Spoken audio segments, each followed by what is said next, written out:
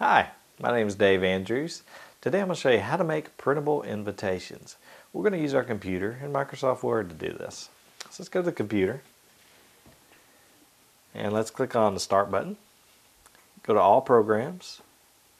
Let's find Microsoft Office. We're going to click on Microsoft Office Word. I'm going to create a real simple birthday invitation. And one of the first things that we're going to do that you're used to seeing in an invitation is add a page border. Click on Page Layout and then go to Page Borders. And you can choose one of the designs that are here, or you can go down to the Art section down here. I'm actually going to go down to Art, and I'm going to choose the picture of a piece of birthday cake. I'm going to click OK.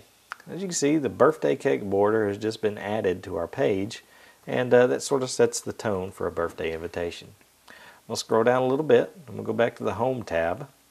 I'm going to click to center my text, and now I'm going to type "You're invited." That's a little boring there in the middle, so let's highlight it, make it the color red, and let's increase the size of that significantly to say 72. I'm going to change the font to Hurry Up. So that basically says "You're invited" there in the center. Let's scroll down a little bit, set our font size smaller again. I'm going to say "To what?" Actually, I got to reset my font size again. And that's going to be Dave's birthday party. When? February 27th.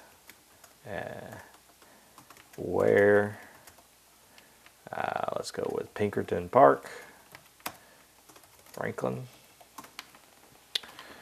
And who? Dave. Now let's center that. I'm going to make it black again. Now, as you can see, we have already here a very good looking invitation. And if we go to the Office button and then click on Print and then click on Print Preview, that is what our invitation would look like if we printed it right now. My name is Dave Andrews, and I've just showed you how to make printable invitations.